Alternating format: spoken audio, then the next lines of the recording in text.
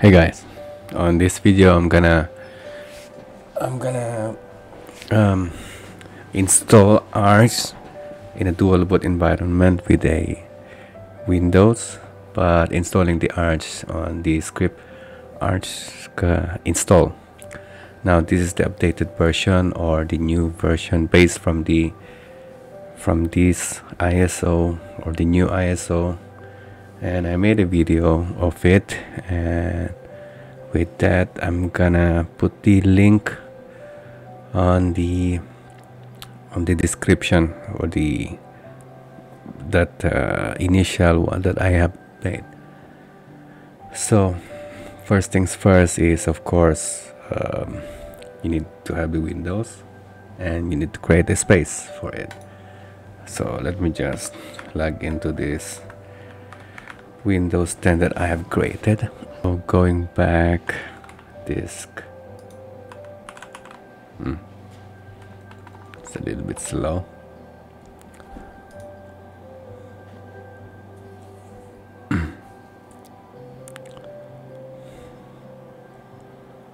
Now you have assume you have only one disk. Now it's a lot easier to install it on a separate drive, but if you have only one drive, then you can shrink this to a smaller partition. In this case, I'm gonna just leave 25 gigabytes for my Arch installation. So if 600 megabytes is equal to 25 gigabyte. There you go, 25 gigabyte.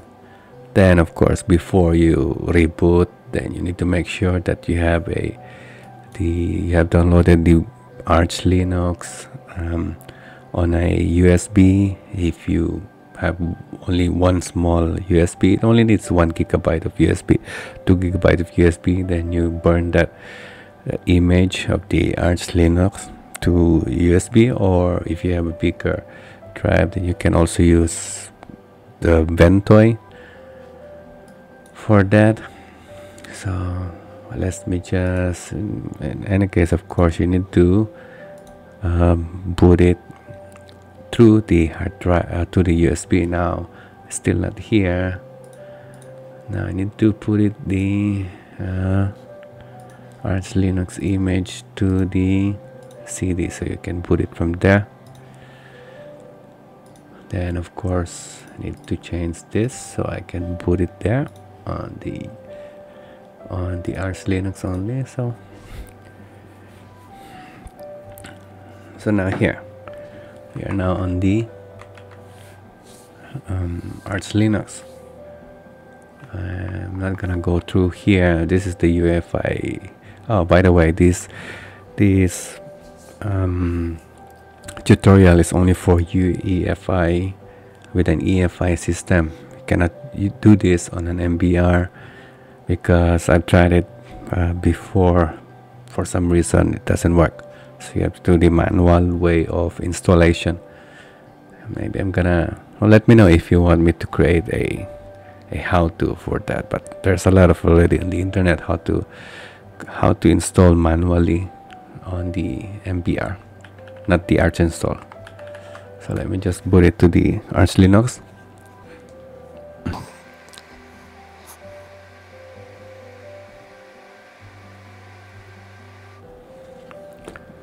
So here, of course, you need to connect to internet first. I made a video on how to connect through the Wi-Fi with the WCTL. I'm gonna leave the link below, and for that we need to test the connection, if there is a connection. Now I know that I have connection because this is a VM. So for that we need to before that we need to again format the space that we have created. So now see here, still does not show the 25 gigabytes in which we have allocated. So I would suggest this CF disk because this is a graphical. You can use also F disk, but for me, I'm comfortable with the CF disk. So here we have the 25 gigabyte that we shrink earlier, and I'm just gonna create a 500 megabytes for the EFI. Now let's change the type to EFI system. Very important, because we need to assign this for a boot partition later on. And then you can also create here a swap if you want to create swap. Now I know most of the people say that if you have more than 16 gigabyte of RAM, you don't really need a swap, but a small swap doesn't really hurt, to be honest. And you can just assign that later on for a low priority, so it will not create. Or if you have a high capacity or a lot of RAM, then you can use ZRAM for your swap. But for this, I will make a 4 gigabyte of swap, because it's much more stable, to be honest. It's gonna be slow, but it's much more stable. So after this assign, so SDA 5, 6 and 7, then of course need to write, otherwise it will not work. So LSBAK here. Wait, let me just make it full space so it will be clearer. So now we have the SDA 5, 6 and 7. This is for the Archinstall. So you need to format first the SDA 5 to be FAT F32 tab SDA 5. Now make sure that you are really formatting to this one, because once you format, let's say you made a mistake, you format the SDA 4 or 3 where your main Windows file is, or 2 and 1, then there's no turning back here. You need to make sure that you are formatting the proper partition. Okay, then we need to format the swap that we created. MK swap SDA 6, then swap 1 then SDA 6. Now you need to enable now the swap on, because then the system, the Archinstall, will detect it later. And then for this ext4 is much more stable. There is also a BTRFS function or file system which is getting popular. It's the one which I'm using to my system. However, if you are still new, I would suggest you use the ext4, which is it's well known to be really stable. Okay, so that's the 567. Then after you format the partitions or the partitions that you have created, then you can just type Archinstall. Now the format here is a little bit updated. Let's see. So see here, this is more of a self-explanatory. If you want a different language, for example, you can choose here keyboard layout. If you have a different keyboard layout, then you can also change here. I'm not gonna change now. Mirror region, I would suggest you choose the country where you are, or which is closer to you, because then you got a less latency for your download or the pack when you are downloading packages.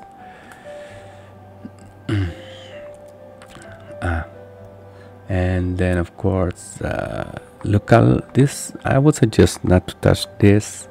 Later on you can just add additional language if you need, because I've read that there are some programs, games for example, in which it requires at least a local encoding of UTF-8. So I would suggest not to change this now. Drives, this is one of the important. Make sure that you are really choosing the drives here that you wanted to install to. So for example here, if you have a lot of drives on your system, then you have more here.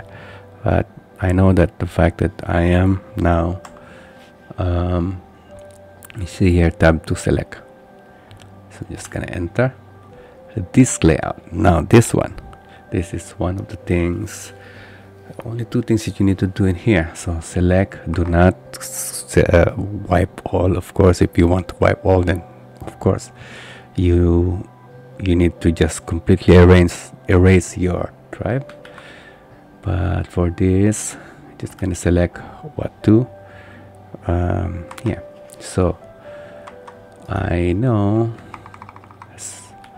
Then the only thing that you needed to do here is the you don't need to change the file system or format because you already have it here. See here, we have this tree that we have created earlier.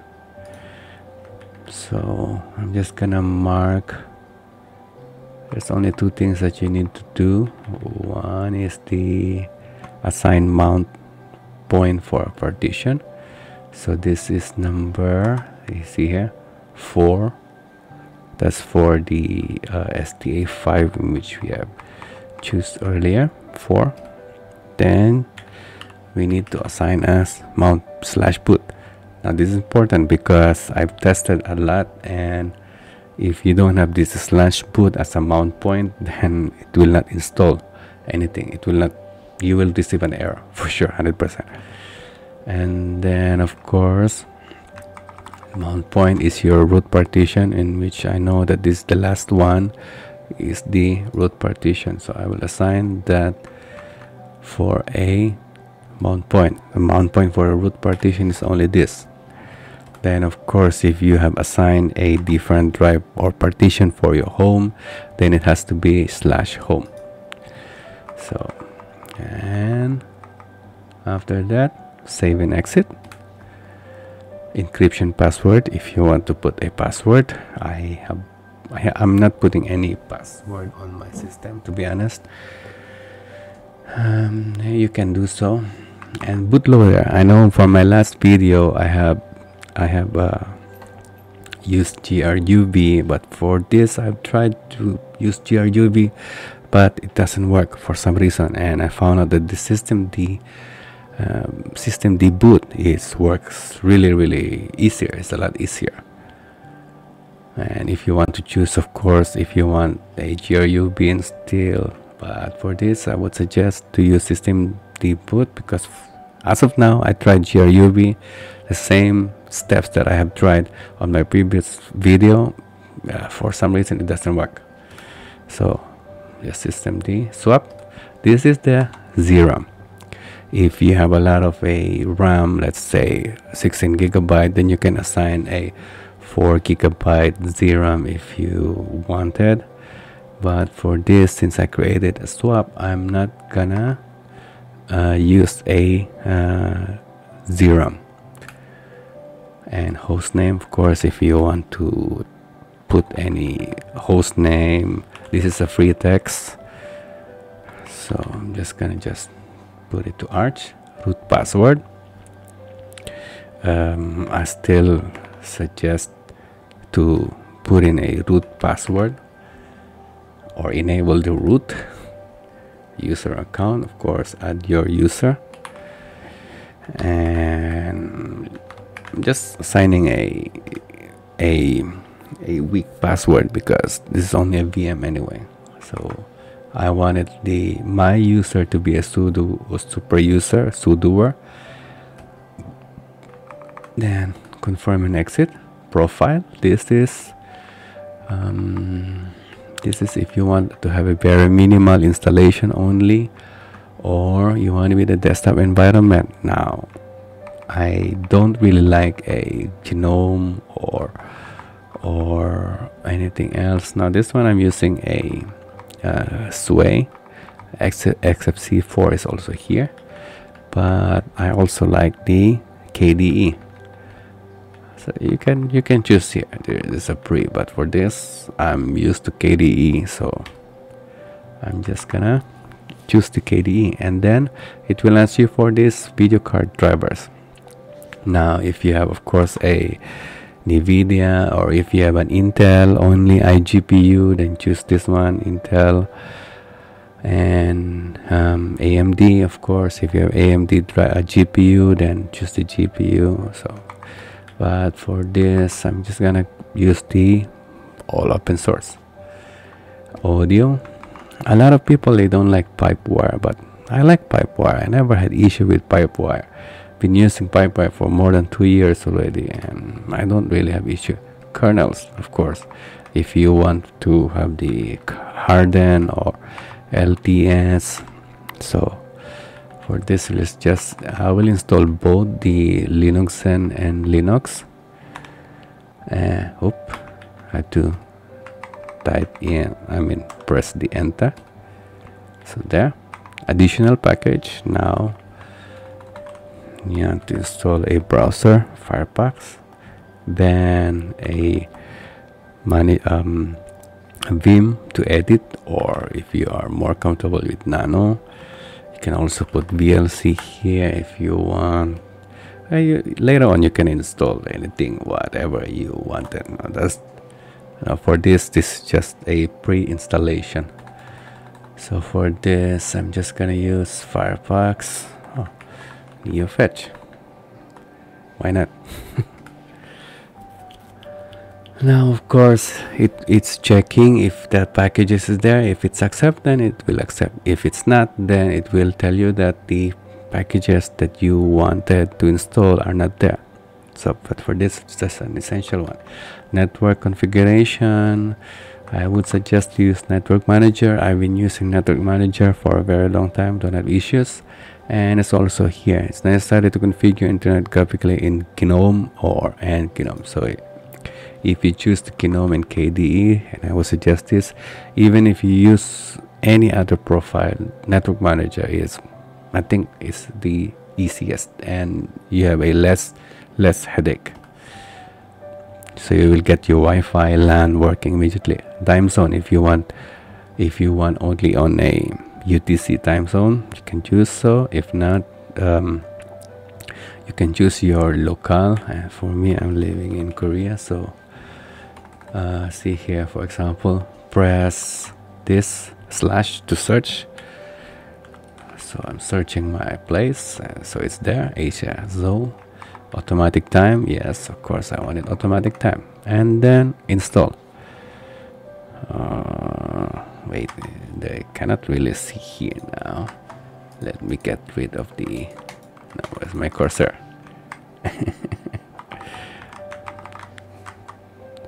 What happened to my cursor? Allocated VRAM, VO. I don't know about this. Press enter to continue. This is because of the QXL. See, QXL, this is my video for my Chemo KVM. Just, I don't think you will. If you are using in a computer, then you won't experience this. Just because I'm trying to get out of my cursor here. So last one is press enter to continue. So enter, then it will show in here. Let me just, where's my cursor again? Anyway, so after this you need to chroot, same as my video before. Now let's get out of the full screen, and of course after you install, it will ask you if you wanted to chroot. Now you need to chroot, and I'm just gonna fast forward the video after this. Then I'm gonna show you the next steps so you can add the Windows your Windows partition. Okay, I'm gonna fast forward this. It's gonna take some time depending on your computer. Now this is of course on a hard drive. My image is on the hard drive, so it's a little bit slow. If you have a fast connection also, and you will have a very fast download speed. So just leave it there, don't touch anything, do not reboot, do not of course. So just wait until the script installed.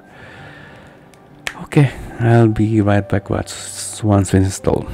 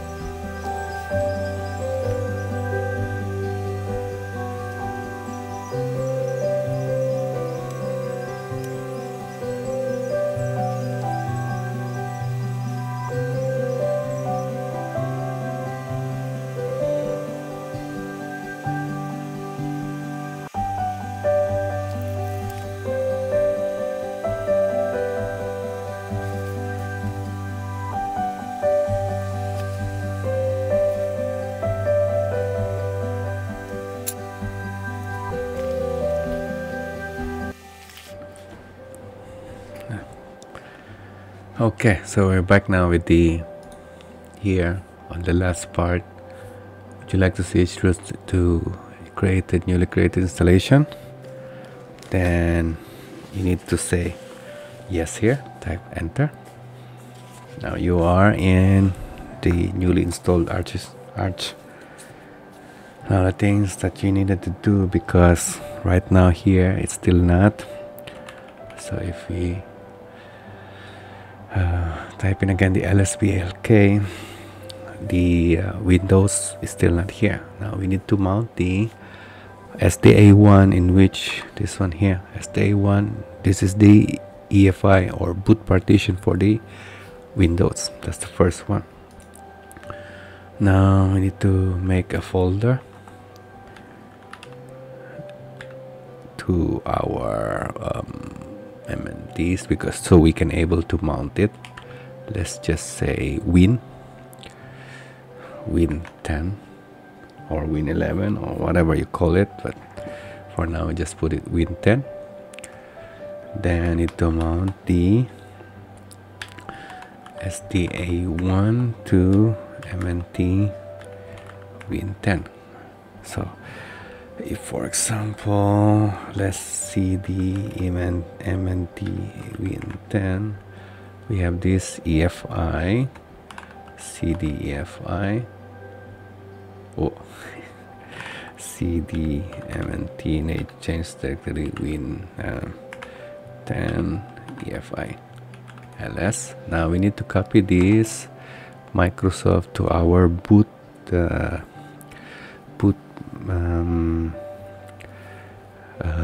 what I call this boot EFI folder.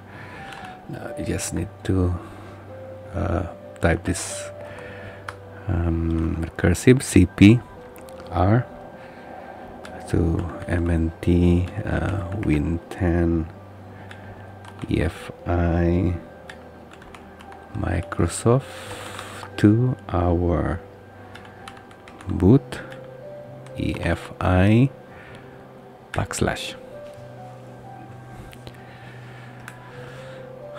Now if we change check the folder of the boot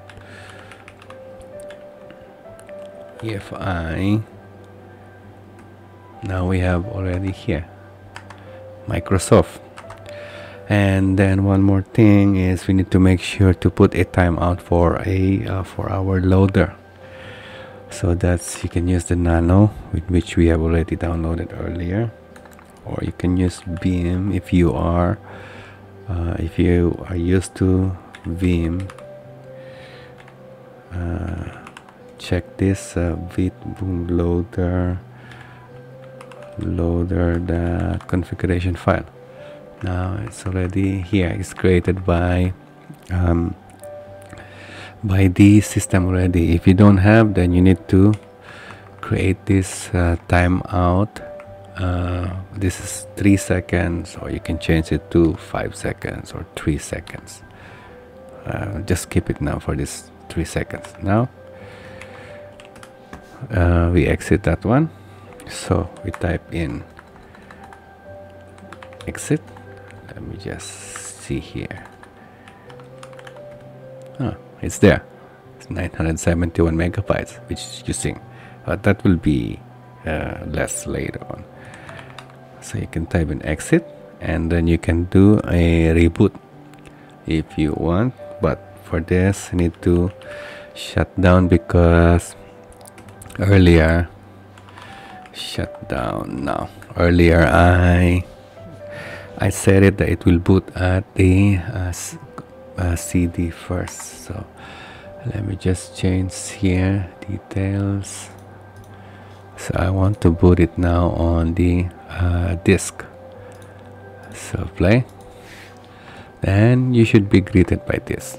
You have now the Arch Linux or the Linux Z and Windows 10. So first I'm gonna boot with the Windows 10 to see if it's working.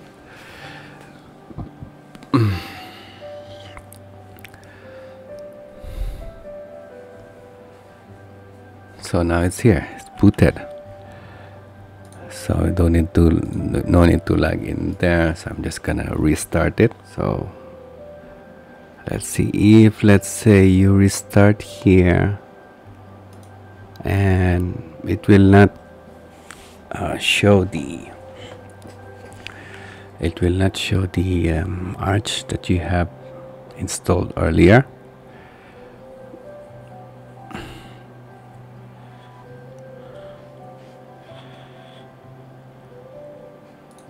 So it's like this, it's not showing. So what you can do to launch to that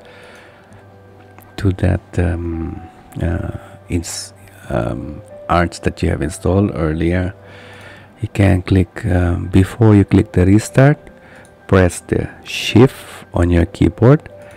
Just hold the shift and hold it down, the shift, keep holding down the shift, because then it will just keep holding the shift until it will pop up a option for you. So here use a device, enter, then you have this Linux boot manager. So enter that one, then you should be here already. So let's just put on the Arch Linux.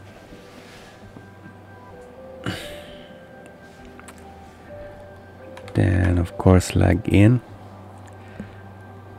to your system, and then you can just edit it as you wish. So I hope this video helps you. If you have questions or any concerns, then just leave a leave a message down at the comments. And if you like this video, you can like it, and please share it, so it will help me grow. Okay, take good care guys, and enjoy.